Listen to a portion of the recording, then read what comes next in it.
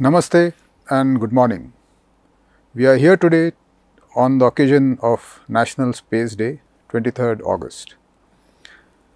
I'll be telling you a little bit about India's space program, its past, its present and its future. My name is Bhas Bapat and I am a professor of physics at the Indian Institute of Science, Education and Research, Pune. I have been fortunate to be part of this space journey for a short time and it has fascinated me. I hope it will fascinate you too. Let us delve a little bit into the history of our space program today. It might seem like a very unusual thing for a space program to start, but our space program actually started in very humble beginnings, in very humble surroundings, in a church at the southernmost tip of the country. Lady Magdalene Church in a fishing hamlet called Thumba in Kerala. The year was sometime in the 60s. This church was a church for the fishermen of that hamlet. But this church also happened to be on the magnetic equator. For this reason, that site was thought by the pioneers of our space program to be appropriate for the launching of rockets. The fisher folk agreed to hand over this church for a national mission. That is where this history begins. This church today is a space science museum, part of the large Vikram Sarabhai Space Center at Thumba in Kerala.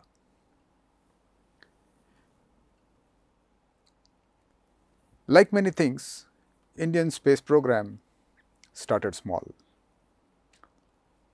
Vikram Sarabhai, the then director of Physical Research Laboratory, Ahmedabad, put together a bunch of motley crowd in the early 60s.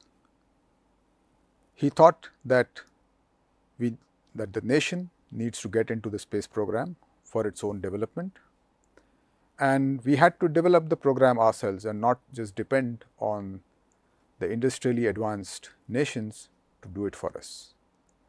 In 1962, as part of the then Department of Atomic Energy, a national program for space research called INCOSPAR was initiated.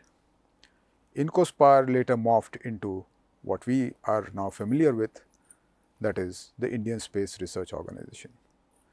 Vikram Sarabhai was a visionary. He was also a great leader. He was also a great communicator and he could relate to people very well. I have been fortunate to be part of the Physical Research Laboratory for a fairly long part of my career, and I have heard many very amazing stories, very encouraging and motivating stories about Vikram Sarabhai.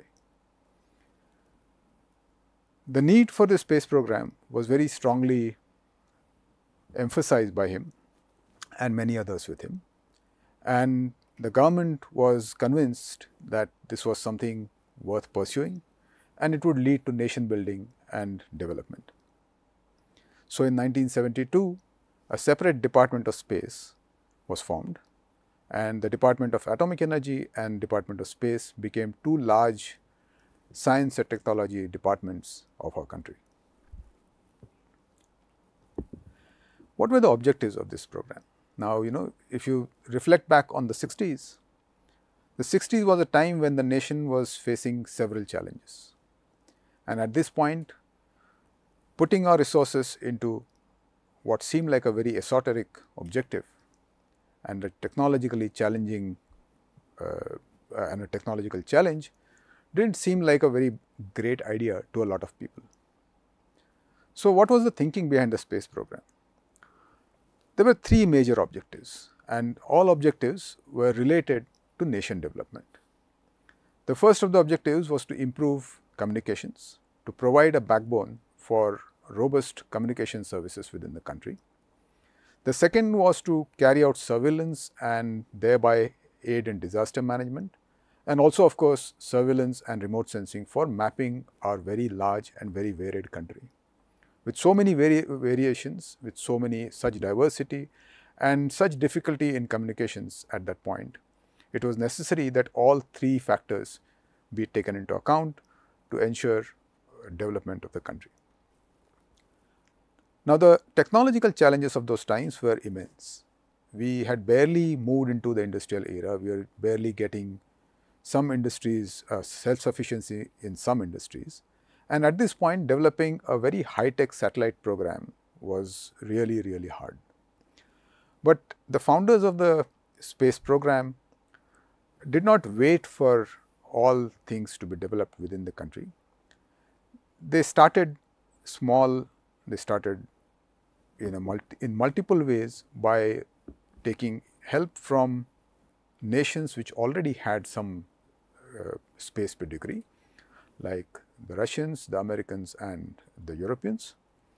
And already in the mid-70s, which is about 6 or 7 years after ISRO was founded, we already had TV programs for farmers and teachers, giving them assistance, instructions, warnings, lessons or whatever you like, basically to help them do better farming, better teaching and so on. On today's scale, these programs might seem very small, but remember that in the 1970s, mid-1970s and late 1970s, reaching out to a few 100,000 people by just one simple, well, not so simple, but by one means of communication was really a great achievement. The communications part of this space program took off in the late 70s with the help of some European satellites, and satellite-based telegraphy and telephone systems in a rudimentary form got established in the late 70s. Up until this time, the space program was two-pronged. One was to provide information or programs or assistance to different sections of the society using already existing satellite technology from the West, but using it for our purposes in a very small manner. And the second part of this, or the second aspect of this program, was to develop our own satellites to do the tasks that lay ahead of us. So, progressing on the second front, the Aryabhatt satellite was launched in 1975. This satellite was built in India, but was launched using a Soviet rocket, because in 1975 we did not have a rocket that could take us into space. But the work that was being done in the 70s is very fascinating. The work done towards building rockets was very fascinating, although in 1975 for our first satellite we had to rely on a Russian rocket. Here you will see some pictures from that era. On the left is the Nike Apache rocket, which is on a launch pad close to this church that I showed you. This is on the coast of Tumba, and this station is called TERLS, or Tumba Equatorial Rocket Launching Station. This station still exists, although it is not in much use. It is used only for very small rockets. But in the early years, we started small. We had rockets that could only go to a very short height. By short, I mean tens of kilometers. And these were mostly used for studying the atmosphere. If you look up the web or look for some information here and there, you will probably come across what are called, across the term, what are called sounding rockets. Okay, so it is this class of rockets that were initially launched. The resources available were very, very limited. So you can see that some parts of the rocket are being transported on a bicycle. There are some very famous pictures showing how frugal the space program was. People working in very small, very minimally equipped areas or stations or offices, but still pursuing this goal of getting an Indian rocket into space. On the right you see a picture where a helicopter has hoisted a satellite. Now you might wonder what a helicopter is doing to launch a satellite, but this exercise was merely to establish remote communication between the satellite and the ground station. So the helicopter carried this satellite and ground communication was established, confirmed, tested, while this helicopter hovered with the satellite hanging without any wired connections. So this was the beginning of telemetry that is so important for controlling and steering and getting data from any satellite. So it is this kind of very frugal beginnings that our space program has had. A large number of people were involved in this, and all of them very dedicated people, I would say, who initiated the space program, built up a lot of things from scratch. And in this picture, you can see some real legends. At the center here, in a kurta pajama, is Vikram Sarabhai. To the left, the person who is explaining what this equipment is about is Dr. Abdul Kalam, our future president, and also the head of the Defense Research Development Organization, and later also responsible for our missile program. Here in the corner is Madhavan Nair, who later went on to become the head of ISRO and also one of the major architects of our GSLV program. In the other picture is again Dr. Kalam with one of the most important men of the time, Professor Satish Dhawan. Professor Satish Dhawan was actually the one who took our space program from its very early rudimentary beginnings to become a well-established, powerful space program. Many of you might make the connection that our spaceport, our rocket launching station at Sriharikota is named after him. It is called the Satish Dhawan Space Center.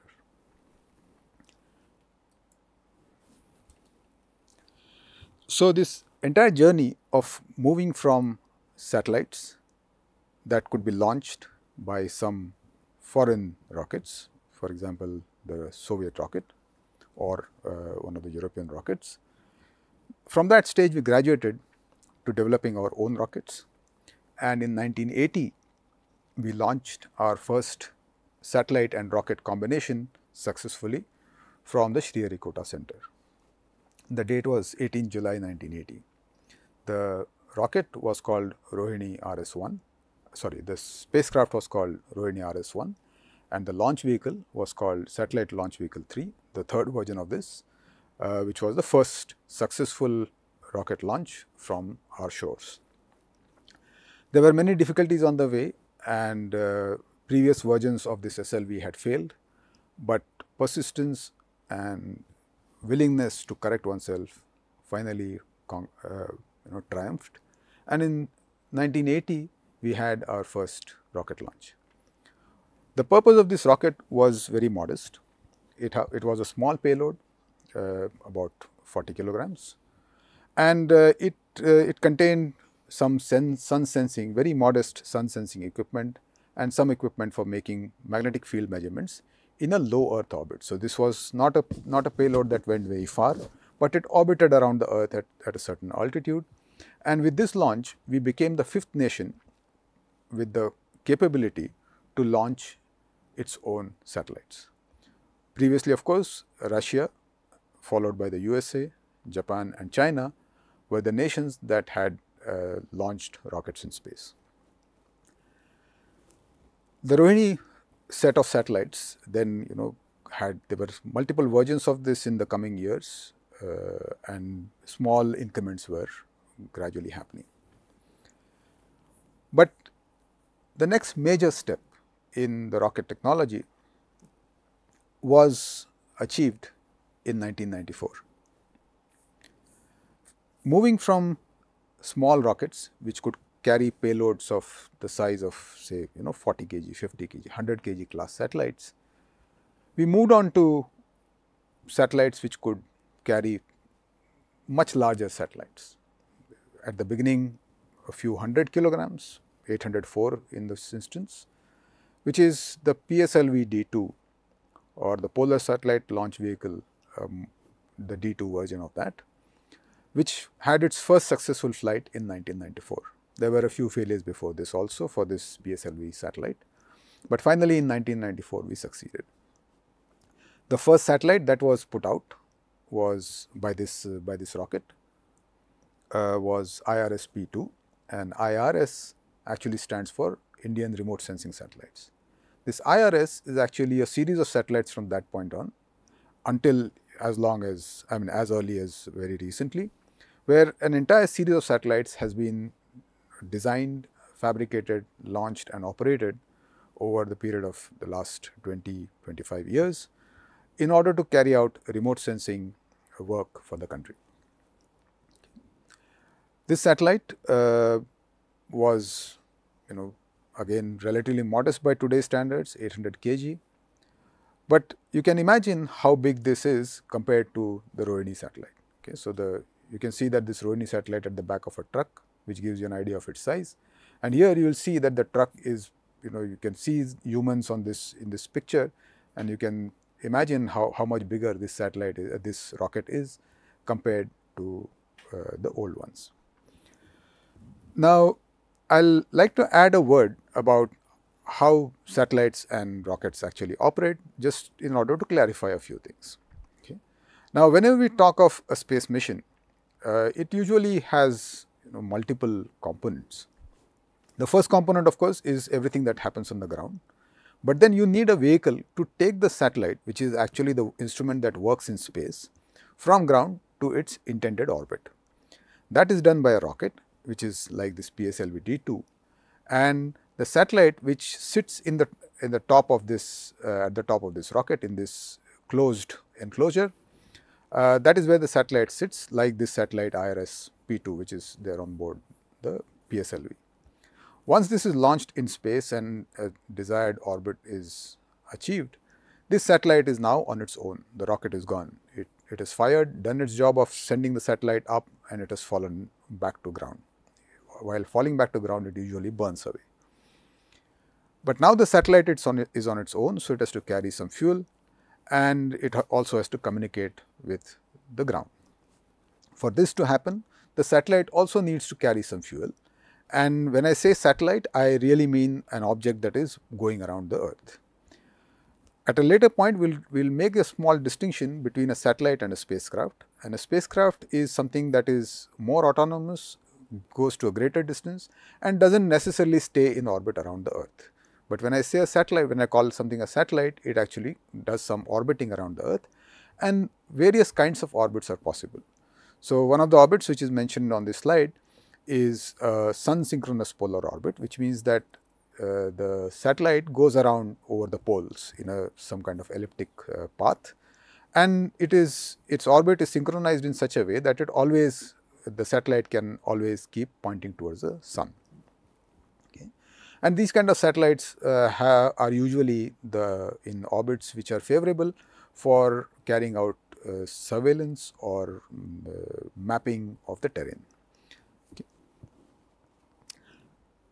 With the launch of this PSLV and reliable repeated launches, the PSLV actually became the workhorse of ISRO. Over the years, PSLV has launched a very large number of satellites, and with improved versions of the PSLV, larger and larger payloads became possible. Today, PSLV can launch about 2 tons of payload, and it has gone through several launches. I think the current version of the PSLV is some 57th or 58th launch of this same rocket. Now, what are the kinds of satellites that this has launched, and what are the purposes? Remember that the founding members of the space program had this very clear vision that the satellite program should provide service to the country. And the kind of services that these satellites have provided are broadly in the area of mapping, remote sensing, disaster management and communications. Okay. The next big step in the history of ISRO is the development of an even larger rocket, the GSLV. Okay. So, the GSLV program started in 2001. There were some unfortunate failures in the early phases. So, 2001 to 2010 is the development phase of the GSLV, including some failures. Now, these failures did not again, it was of course a setback for the program, but it did not necessarily stop progress. Okay. People put in a lot of effort, corrected whatever had gone wrong, and finally the GSLV program also became as robust as the earlier PSLV launch vehicle. And with the GSLV, it became possible to launch even heavier satellites, and in a low Earth orbit, which means that the satellite performs a very large elliptical moves on a very large elliptical path around the sun, around the Earth at a relatively small altitude, like tens of kilometers or maybe hundreds of kilometers. Okay. And the GSLV could launch a satellite as heavy as 6,000 kilograms compared to just the 40 kg that the Rohini satellite was. So, in a time of about 30 years, we had progressed from launching very small satellites to very large satellites. The GSLV is also capable of carrying payloads to the geostationary orbit, which is a much higher orbit, 36,000 kilometers. It can carry a payload of 2.5 tons. Okay. This rocket again, as you can see, in comparison to the PSLV, is a much larger rocket. It also requires a much more elaborate space station, much more complicated technologies, and so on. But this now again has become the second workhorse of ISRO for launching satellites. Apart from developing these rockets and developing satellites for various purposes, over the years ISRO has also offered its rocket launching services to other nations, and every once in a while ISRO puts out satellites for other countries. So, from the point where we depended on other nations to send our rockets, we are now in a situation where we can send other people's rockets, other people's satellites using our rockets. So, if you look back from the time around 2010 or so, we have had a whole series of satellites being launched, being put into operations. Some failed, but a large number of them have succeeded. And over the years, the success rate has constantly gone up. We have a whole set of satellites dedicated to doing what the space program actually started for the objectives that the space program was started, which is a lot communications, a main chunk. There is mapping, there is remote sensing, there is imaging, there is weather forecasting, and so on. Another new aspect that has come in, which probably the founding members did not imagine, was navigation. Okay. So, you now have systems where satellites can guide ships and aircraft, and there are systems in place to do so. The other thing that gradually happened, okay, and this happened much later, is that once the ability of a space program to launch different kinds of satellites for very specific applications matured, there was gradually a thought that perhaps it was now time to undertake missions which had purely scientific merit. Okay.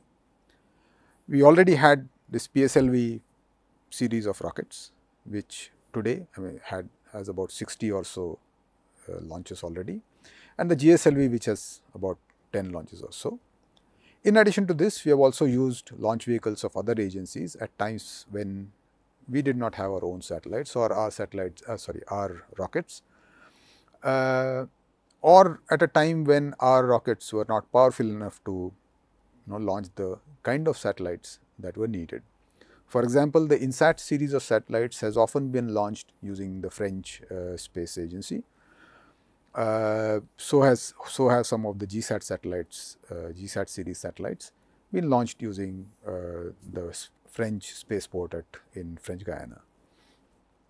But barring these, we have now come to a stage where we are capable of launching our own satellites to low Earth orbits, to geostationary orbits, and so on. With this kind of mature program, this kind of stable program going on, the focus gradually changed, and people started thinking in terms of what more could be done other than providing applications. Now, if you have a look at ISRO's website today, you will see this very nice diagram or very nice picture, which shows the number of spacecraft missions, number of satellites launched, number of satellites that we have launched for other people, and the kind of different kinds of programs that are underway. Okay. Now, I would like you to pay attention to some of the things on ISRO's website, which are these data portals. Okay. So, I have listed 3 of them here, MOSDAQ, Bhuvan, and Bhunidhi.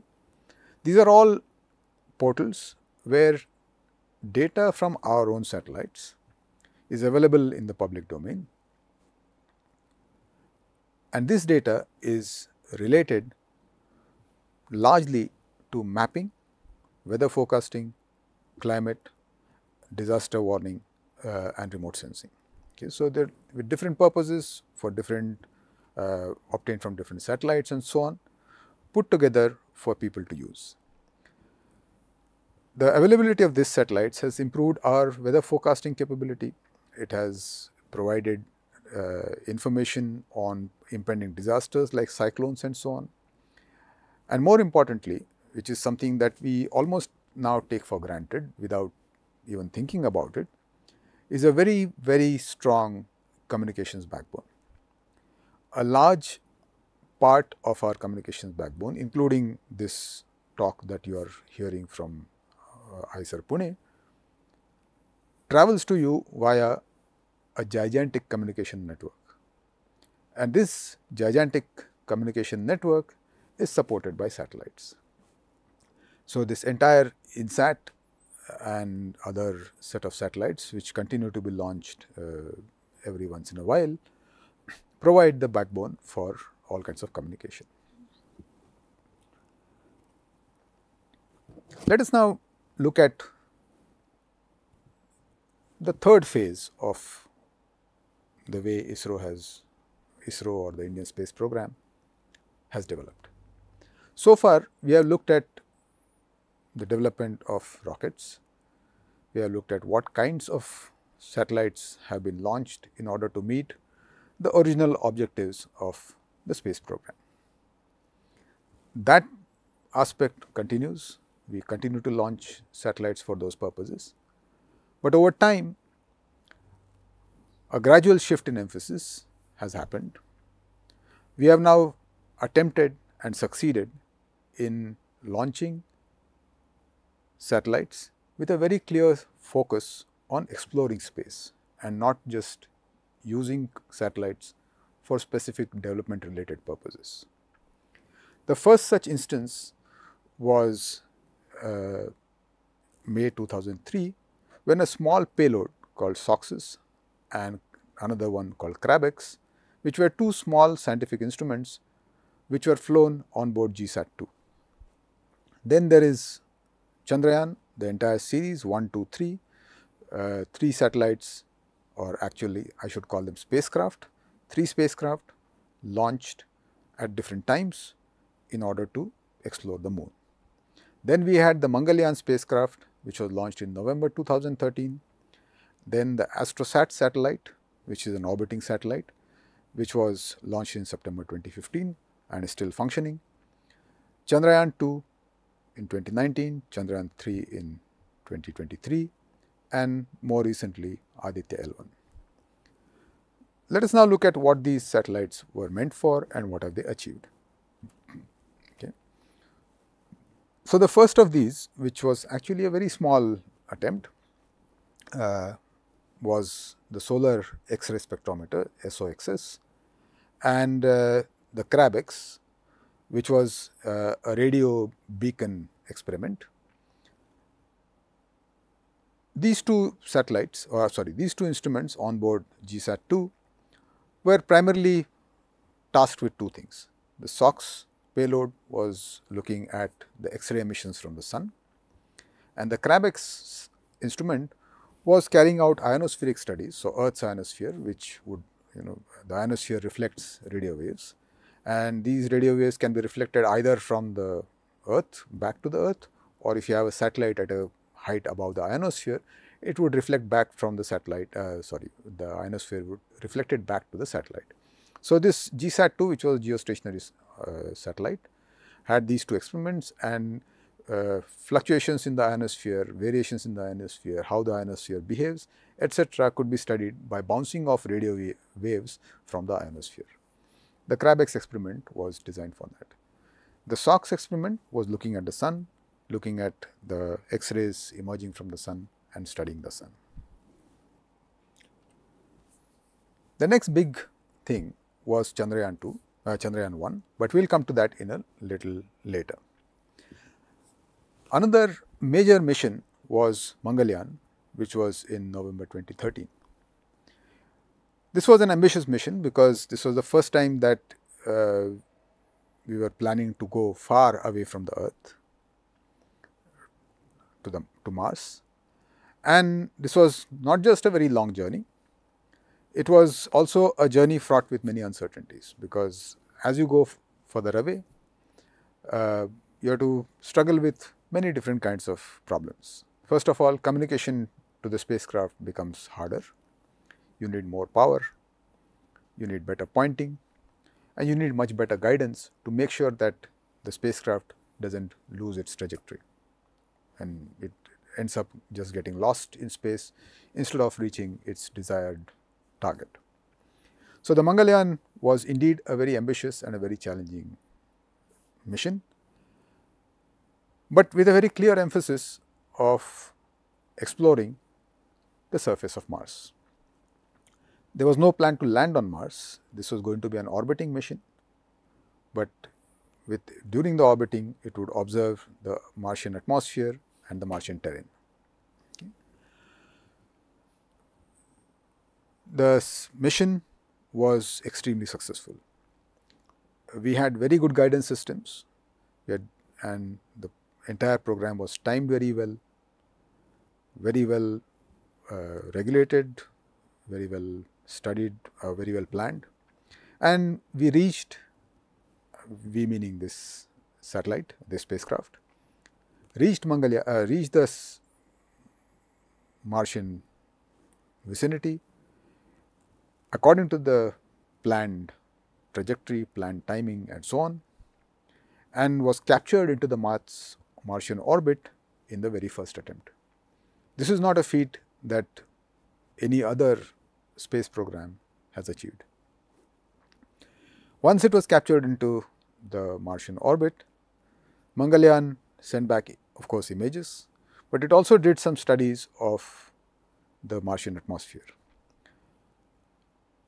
One of the things that it found was the existence of argon and very energetic argon atoms in the exosphere of Mars, and it also showed that the relative abundance of carbon dioxide and oxygen in the Martian atmosphere changes, although it is true that much of it is carbon dioxide, there is also some oxygen there, and the variations in oxygen and carbon dioxide concentrations were studied by the instruments that were on board Mangalyaan.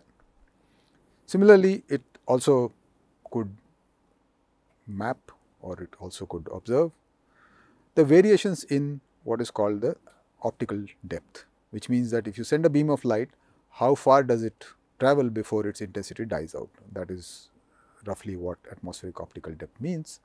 And this optical depth could be affected by various factors. The fact that this optical depth varies means that there are changes happening in the atmosphere, and this is something that the Mangalyaan mission could demonstrate using its instruments.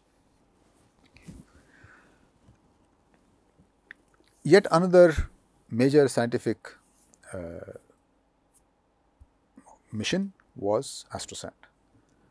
Now, ASTROSAT is a satellite, not a spacecraft, because it continues to, it is basically designed to orbit around the Earth, and this has been in operation since September 2015. Okay. This spacecraft or this mission was launched with a very clear scientific objective, which is to carry out multi-wavelength astronomical observations. And when we say astronomical observations, it means everything that can be seen, not just the sun or not just the moon, but everything that can be seen in the sky. The advantage of sending such a satellite and not putting instruments on the Earth is multifold. One of the biggest difficulties or drawbacks in having instruments on the Earth is that not all parts of the electromagnetic spectrum reaches the Earth. Okay. There are several parts in the electromagnetic spectrum that get absorbed by our atmosphere.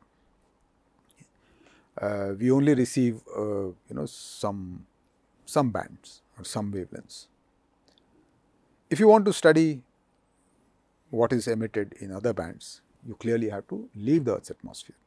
So, the ASTROSAT is a low Earth orbit satellite that keeps going around the sun, around the Earth, but it can be made to point in different directions, or it points in different directions at different times, and as a result it can have virtually cover the entire sky, and using its multiple instruments it covers different bands of light or electromagnetic radiation that is coming to us from different corners of the universe.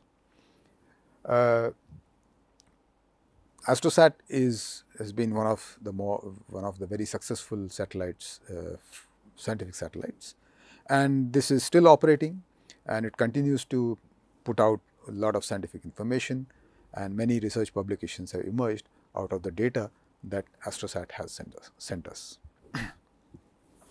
Let us now come to the series of missions to the moon, which I am sure a lot of people know about or have heard about. It was something that actually catapulted the entire nation into believing that we could do something, and left many people on the edge of their seats when this Chandrayaan mission was about to reach the moon. So, in 2008, Chandrayaan-1, the first of this series, was launched, and this was going to be again an orbiter only mission.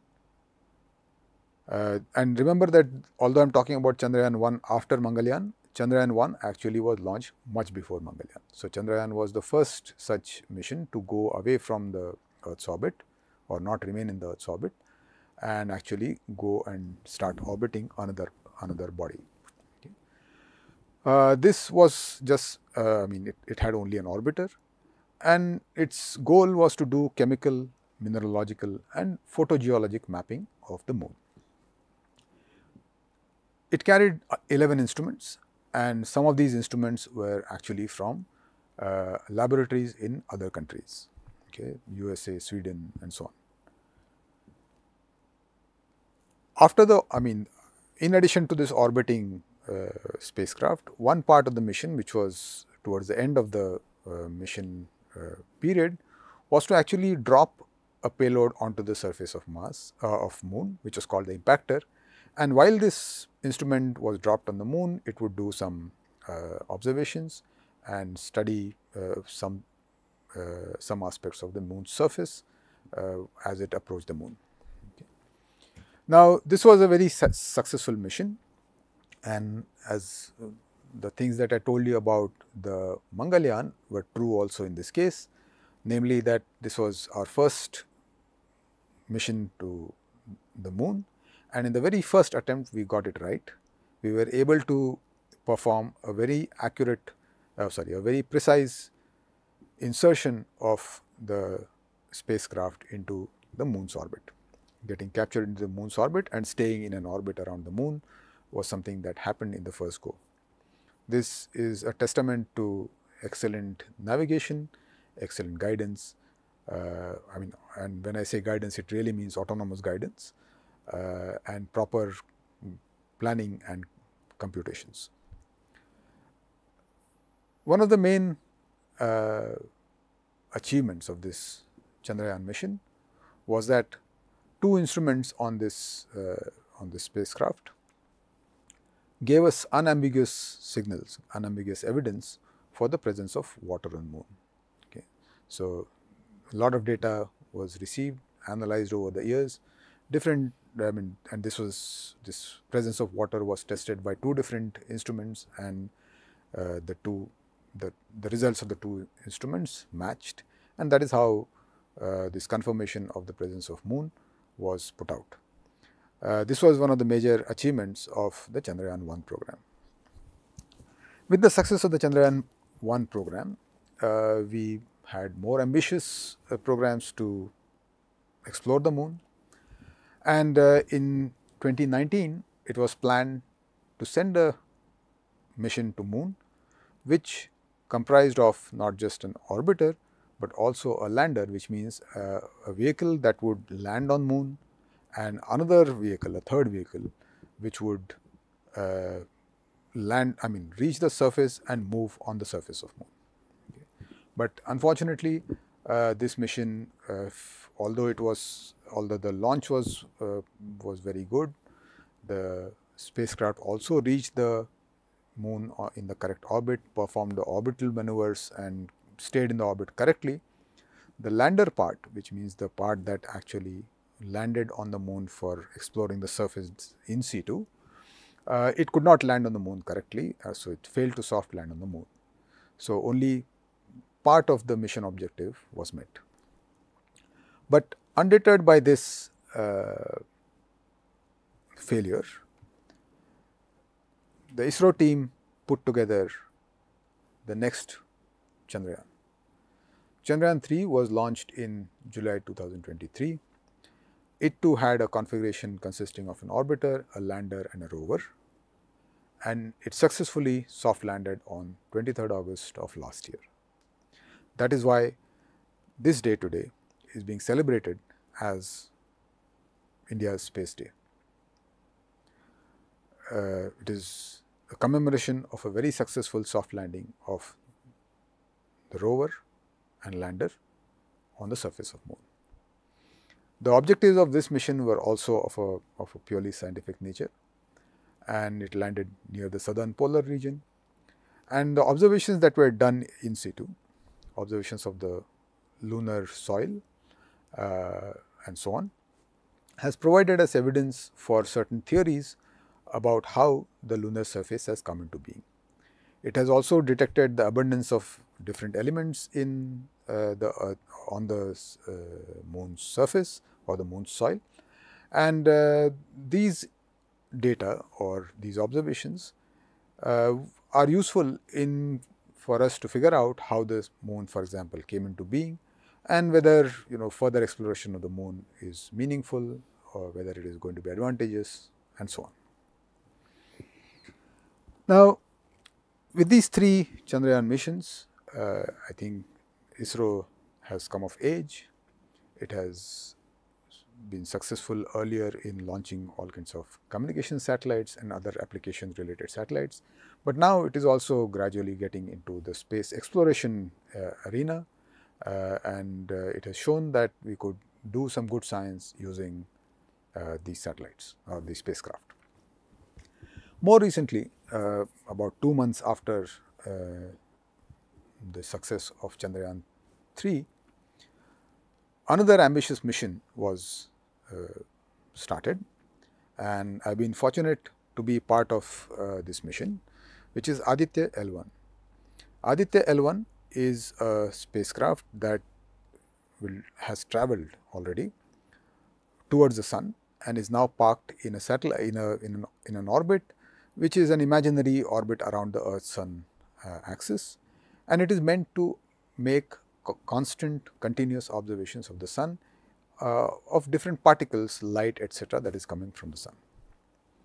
Now, this is the first mission of its kind to what is called the first Lagrange point of the Earth Sun system, and this satellite has been launched. It is now stably parked in the orbit. It has completed one halo orbit as intended, and the instruments on this satellite are now functional. They are sending out data.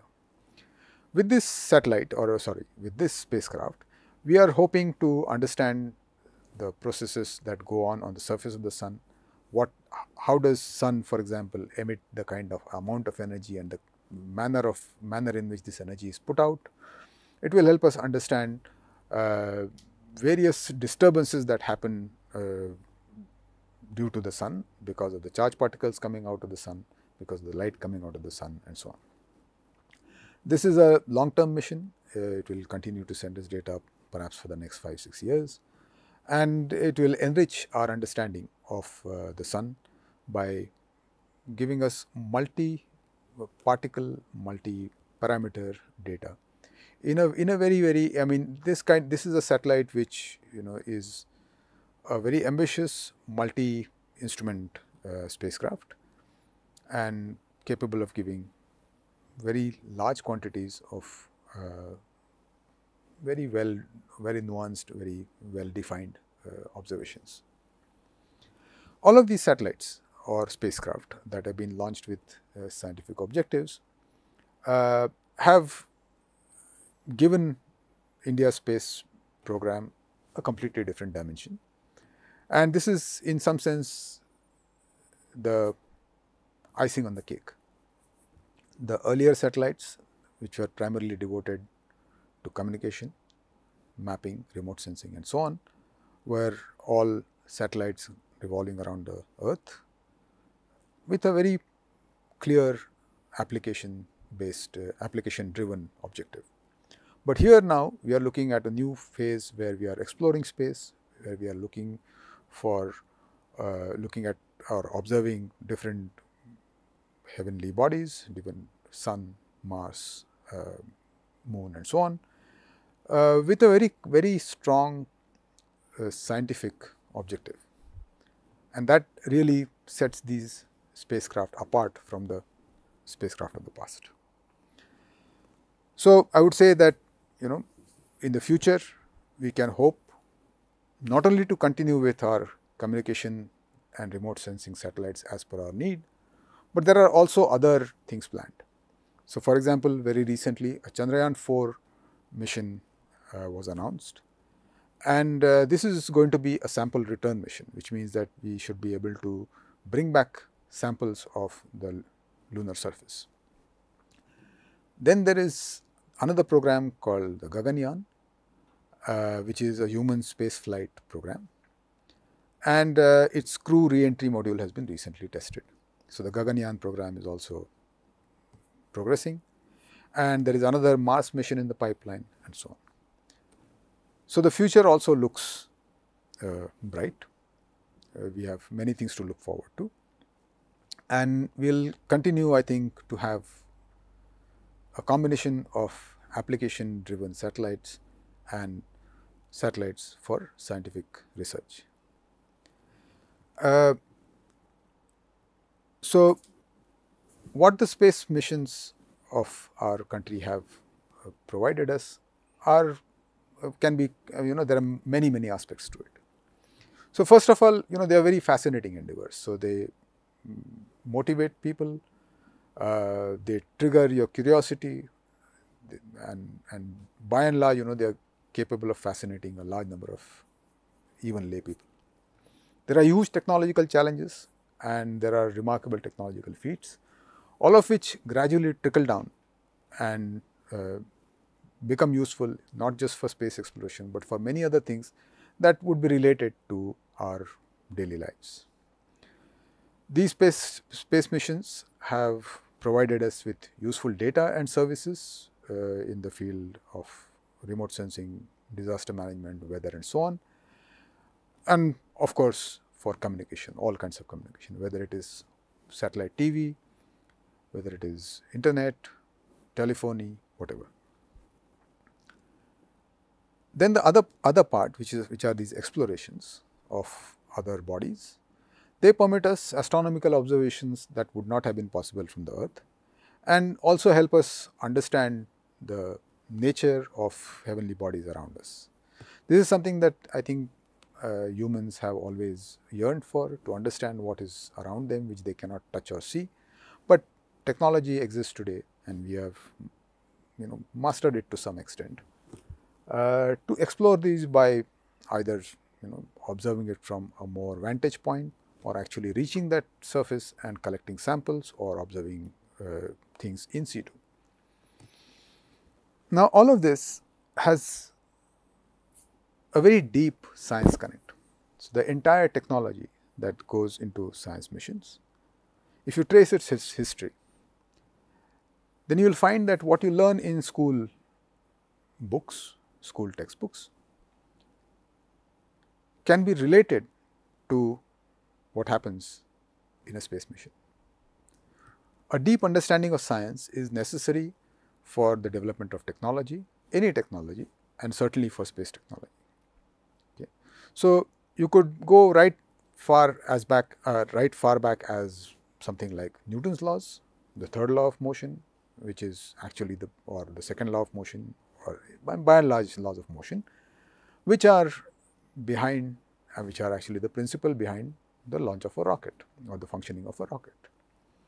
Or you could trace another thread, which is the atomic structure of matter, the ability to think of matter in terms of building blocks called the atoms and molecules, whose understanding leads us to better materials, different kinds of materials, all the way from the fuel that is needed for powering these satellites or rockets, to the materials that are needed to construct them, or the semiconductors that are needed for communication.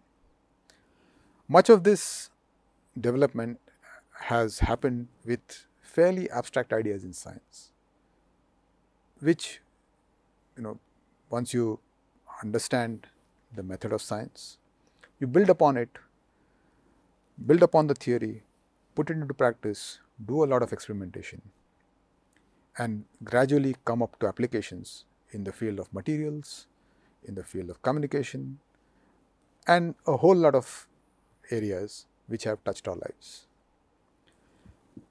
So, to end, I would say that science and technology go hand in hand, and both are vital for progress, and not just progress in the domain of space exploration, but in practically any domain of life. With this, I will end. Hope you enjoyed the talk, and hope you continue to be fascinated by the space exploration that our country is pursuing and will continue to pursue in the years to come. Thank you.